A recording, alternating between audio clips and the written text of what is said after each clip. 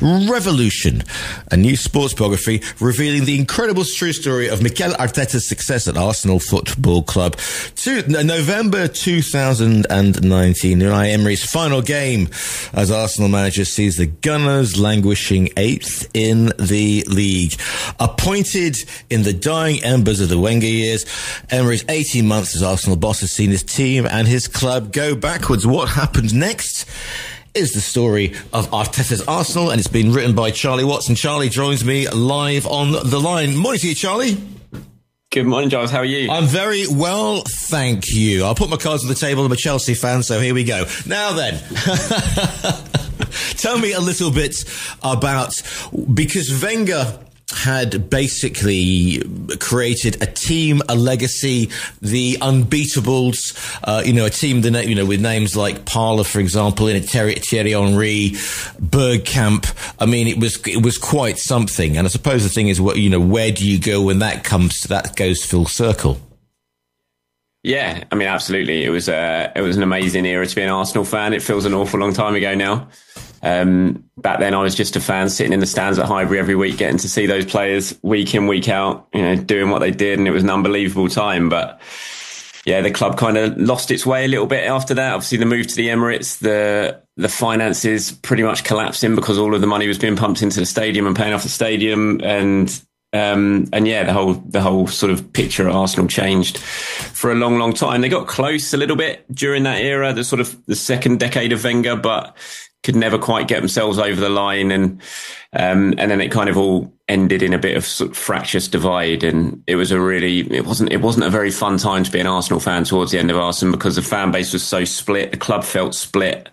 You were sort of going to games because you felt like you had to, because obviously you're a fan, but you weren't really going to games looking forward to what it was going to be like, because as I said, the atmosphere was pretty toxic. And, Unai came in at the end of that and had a really difficult job on his hands. It was never going to be easy replacing Wenger.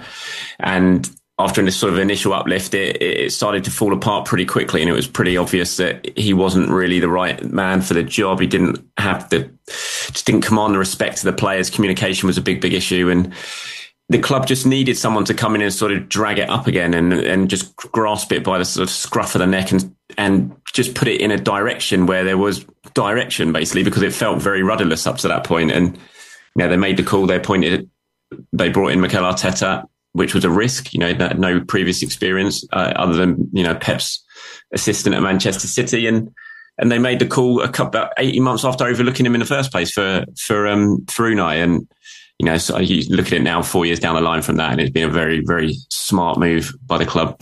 A couple of things on that one. It's an interesting point, isn't it? Because on that cusp, as football's evolved and we've gone and all the money's been pumped into the Premiership, and football clubs have become businesses and got bigger stadiums, not saying better stadiums, but looking at the West Ham going to the London Stadium, you look at, what's been happening with Spurs with their move, they become, if you like, multinational brands. But then if you build a new stadium, A, you've got to pay for it, as you said, which means you can't, the investors or the businesses want to see returns, and B, you lose some of that tremendous atmosphere that you had at Highbury, that you had at White Hart Lane, that you had at Upton Park.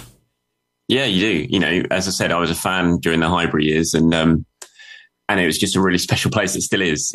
Just walking around it now, it still gives me goosebumps when I walk past the place. And the Emirates has never had that. It's just, I'd go back to Highbury in an instant if I could.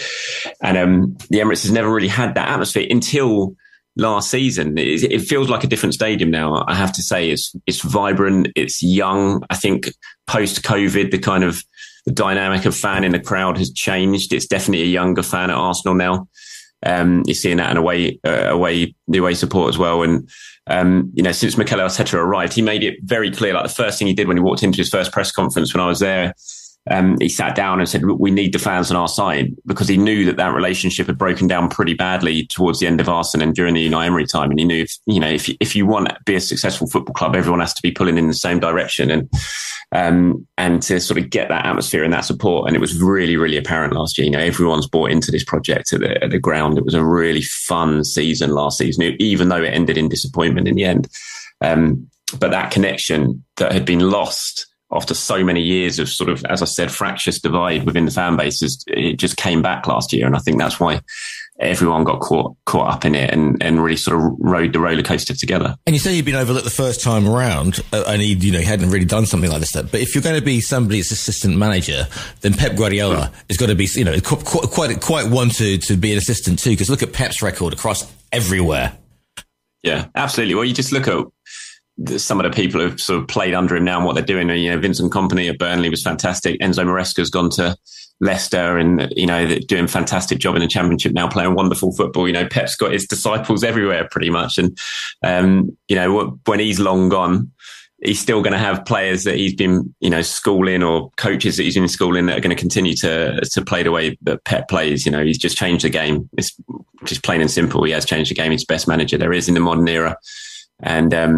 And unfortunately for Arsenal and everyone else, it doesn't look like he's going anywhere anytime soon as well. But the other thing as well is, and obviously, as I said before, being a Chelsea fan, I know everything about this. It's backing your manager and consistency and sticking with him in the hard times. Because obviously at Chelsea we have a long and proud tradition of sticking with our managers. Not. Yeah.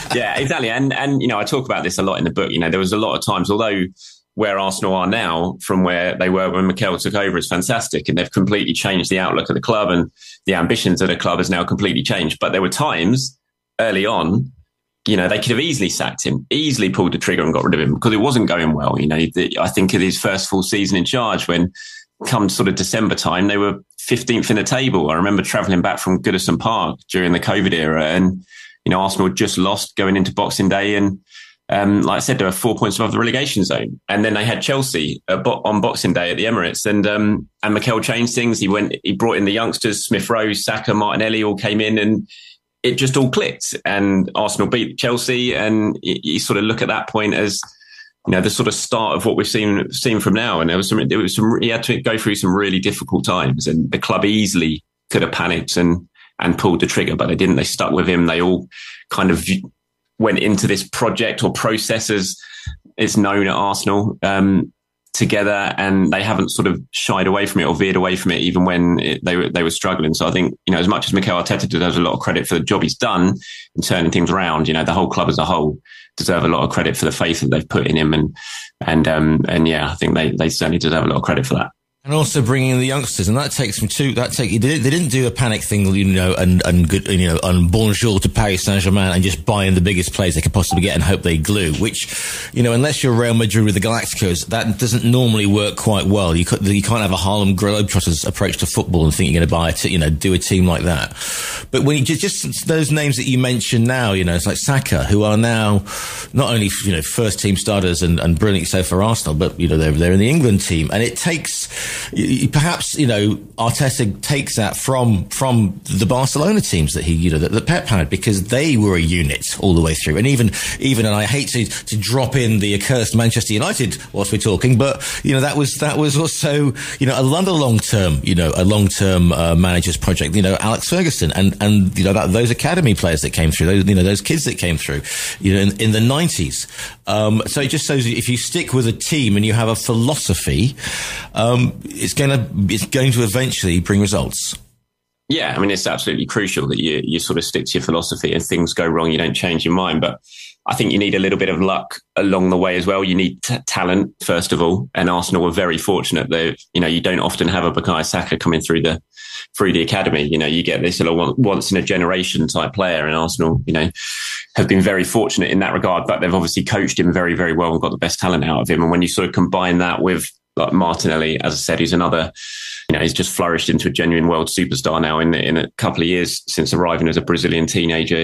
You make a really smart, you've got to be good in the transfer market, and Arsenal have been very, very good in the transfer market. William Saliba, Gabriel Magalhaes, Martin Odegaard. I mean, £30 million for Martin Odegaard. It's just, in modern terms, it's just the bargain of the century, that. And so their recruitment has been very, very good. They've had some really good youngsters come through, and sort of just combining that, they've got a very good young coach who has come in and sort of molded it all together. And the rise in just a short space of time has been very, very dramatic. And for Arsenal fans, it's been a difficult sort of 15 years or so, I think, from the highs of the Wenger years, the glory years under Wenger, which, you only get that. Well, I mean, you never get that. You never go unbeaten. No one's ever done it before apart from Arsenal, which says that it was such an amazing achievement.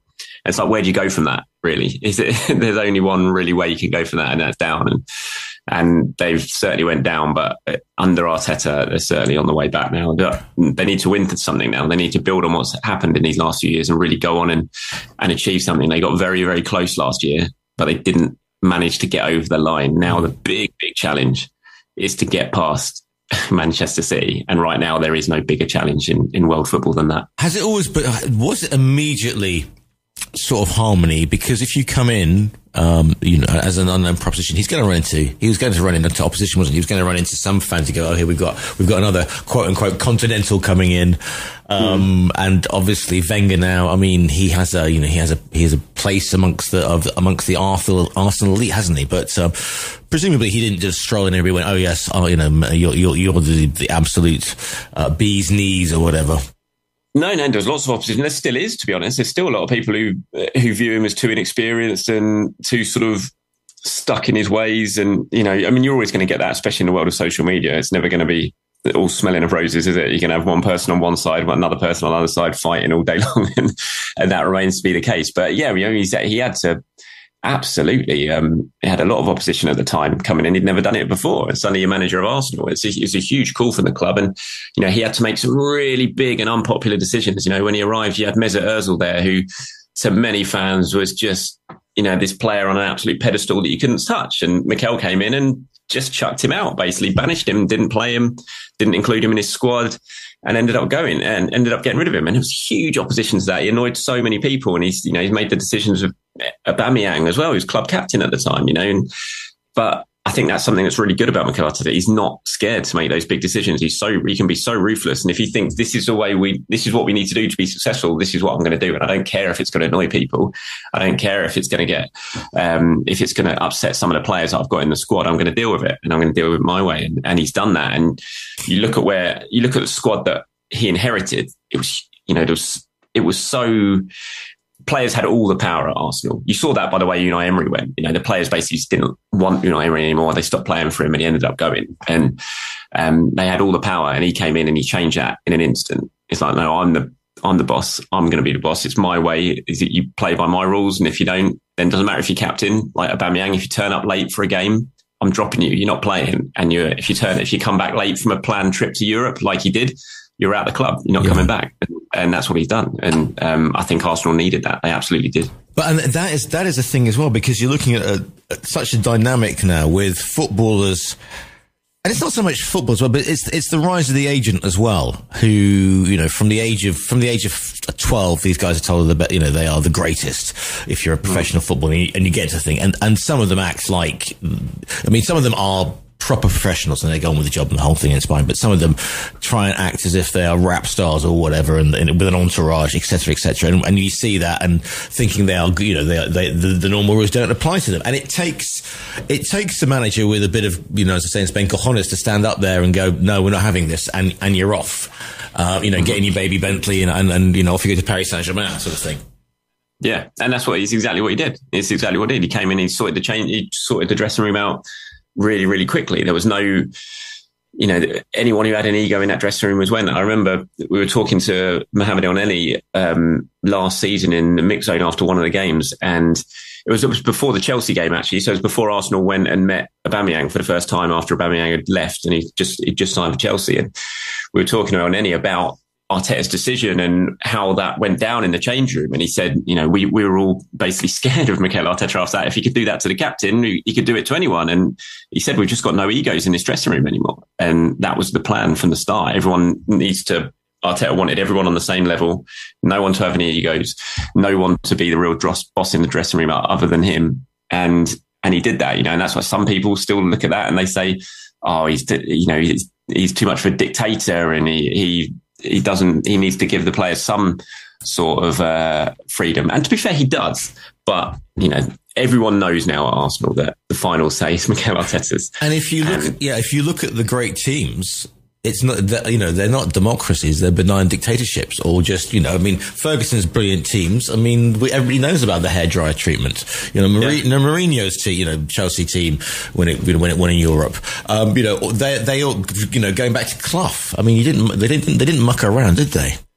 No, they didn't. I think you need, in this sort of where we are now in football in this era, I think you do need that, but I think you also need to have a little bit about you in terms of, getting the players on side. I don't think you can just be that sort of firm figure now, because like you said, players have so much power now. They're getting paid so much money that you also need to have that sort of man management side to you as well, that personal touch to you, as well as being very, very stern if you have to be. I can't imagine someone like Clough, for example, in Clough now, I just don't think that would work. You couldn't go up and slap a player if they mess around in the change room or something like that. That would be it wouldn't work like that. So you have to I think you definitely have to have a little bit more about you than that. And I think the best manager, you talk about Mourinho there, Mourinho obviously ran the dressing room at Chelsea, but those players would run through a brick wall for Mourinho. Well, your Drogba's, your Terry's, your Lampards, because, yes, he was the taskmaster, he was stern, but they loved him, and so I think you need that. It's just sort of, you combine the two now, and I think Mikel's got that very, very well. And again, he's a young manager. He's not in his late 50s. He's not, in his early 60s. He looks like he could literally go on and do a good 15-minute stint if needed to. Yeah. That hair's still as pristine as it ever was. Not a blade out of place. Lucky man. He is very young. It's football now. It's such a young man's game, isn't it? Coaching is getting younger and younger. The old school managers are few and far between now. And the thing with Arteta, he's very, very intense, and he lives it every single day. Same as Pep, and Pep has, until now, this is the longest stint he's ever had at a club. Manchester City, he's always sort of they've been almost like short, sharp bursts, and then he goes off and needs a recharge because it's been such an intense time. And I think for Arsenal, will Arteta do that? He's got another contract renewal coming up fairly soon. I'm pretty confident that will be signed and he'll stick around. And but I don't see, Arteta being another Wenger and sticking it around for 2 decades. I think he'll certainly go at some point for a recharge because he's such an intense figure. There's a famous story when Pep was with Barcelona and he sat and cried in the dressing room because they'd won everything, including the World Club Championship, and there was nothing else to win with Barcelona, so he had to go and do something else. Finishing ahead, winning the Premiership ahead of Manchester City, that would be a great thing. That would be master and pupil, wouldn't it? But also Arsenal in Europe. Now that's always been an interesting one, hasn't it? Yeah, it is. I mean, Arsenal in Europe, it's not always been a happy marriage. Myself in my time following Arsenal as a fan and then as a reporter, I've been to 4 European finals and they've lost all 4. It's not a great record, and they've lost them in really, difficult fashion as well. Penalty shootouts, last minute goals from the halfway line by an ex-Tottenham player, getting absolutely hammered by Chelsea and Baku. And what a place to play a European champion. What a place to play a final in. Did you actually go to Baku? I went to Baku, yeah. And how long did it take you to get there and get back? I went via Moscow, and honestly, it was just a mad time. I remember just sitting there in the stadium in the final. I was in the press box and looking around at this half-empty stadium with 4,000 Arsenal fans over there, 4,000 Chelsea fans, and just thinking, this is so rubbish. Yeah. It just didn't feel like a final. It felt like a pre-season friendly somewhere. And seeing it was such a joke of a final. Seeing people from the locals who'd obviously been given flags to wave as well, which is quite funny. Yeah. It was a mad experience. It really was. I mean, I like Baku. I'd been over there for a couple of games in the group stages because Arsenal had been drawn over there, and it's a really nice city. But for a final, it's just absolute madness. It really was. But yeah, I mean, that's something that Arteta has to sort out and to prove, I think, because since he's arrived at the club, even in the Europa League, he got to one semi-final, lost to Unai Emery, which obviously, given the narrative of that, it was difficult for him, and they didn't turn up in that semi-final. And other years they've barely got out of or they've gone sort of fallen at the first hurdle in the knockout round. So there is a question mark over Arteta in Europe and how he sets his teams up, and he needs to show that, because I look at the Champions League this year and take Man City out of that, and I don't think there's anyone to fear for Arsenal. I think they can go there and they can really go deep into that competition, but he needs to prove he can do that, and he can set his team up to do that, and more importantly, he can rotate his squad enough to have players fit and fire in Premier League and the Champions League. And I think that's one of the big question marks hanging over him going into this season. And of course, when you write a book like this and you are, one of the Arsenal faithful, and the same, what a fantastic job you have, Charlie, to go off and, report on something that you love. But it must be quite difficult sometimes to sort of divorce the reporter from the fan. Yeah, I think it is. It can be at times. It was last season, because last season was such an emotional roller coaster for Arsenal, and no one was expecting it going into the season. And suddenly, as it went on, it was like, are they going to fall away? They're going to fall away. And then it got to like January, February, March. It's like, well, they're still 5 points clear at the top of the table. This could actually happen. And like I said, the atmosphere in the ground was just, it's nothing. I'd never seen anything like it since the move to the Emirates. And it was just a real emotional ride for everyone. And, they rode that roller coaster for a long, long time and then eventually fell off it right at the end. And it was difficult at times to sort of separate that. But, I have been doing the job for a long, long time. So I was pretty used to it at that time. But it's sort of doubled the pain, I think, when they ended up losing the title, because it was... A, I was writing the book, and for the book, it would have been amazing if they'd have won the title at the end of it. B, I was doing my day job at the time, as Arsenal correspondent for Goal. And, and so that was just it was really disappointing writing about the wheels falling off at the end. And as a fan, obviously, it was absolutely heartbreaking to watch, because you thought for the first time in 20 years, you're actually going to see them potentially lift this trophy. And then they just ran out of steam right at the very end. But look, if you're going to finish second to any team, Manchester City is probably the team to do it to, because quite frankly, they should be winning the league every single season. And how do you, what do you hope that people, because it's not just for the Arsenal faithful of this book, it's a book about sort of modern football and modern management and where we are in the game, presumably. Yeah. I spent a lot of time looking at Arteta's philosophy and where it came from, his time at La Masia, coming through at Barcelona, his, obsession almost with Johan Cruyff, and how that has, really sort of transformed into his coaching career at Arsenal. So I spent a lot of time looking back at that at the start of the book.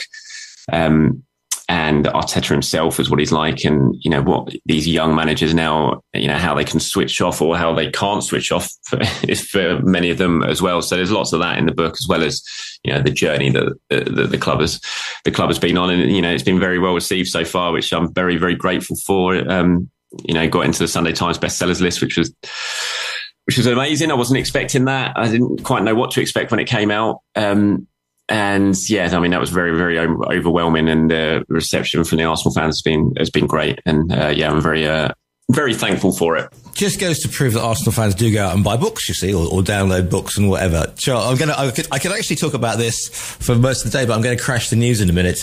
Charles, if people want to, who'd have thought it? If people, we didn't even get on to Havertz, but there you go. If people wanted to find out more about you or about the book, where can they go? Well, find me on Twitter or X, whatever you call it now, at Charles_Watts. I've got my own YouTube channel, Inside Arsenal. Just search for that, Inside Arsenal, Charles Watts. And the book, you can buy it off Amazon. You can buy it off all the good retailers now. It's all there. And I think there's still a few very limited signed copies you can get, which I've done for Goldsborough Books, which is a very famous bookshop in Covent Garden, where I went in and did a bulk load of signings. There is still a few there left, but once they're gone, they're gone. So if you want to get a signed copy, search Goldsborough Book, Arteta Revolution, and it will come up. And the book will also be available as a virtual download. You can order it from our own virtual bookstore as well. The book is called Revolution, The Rise of Arteta's Arsenal. It's by Charles Watts. Charles, thank you so much for your time today. Thank you, Giles.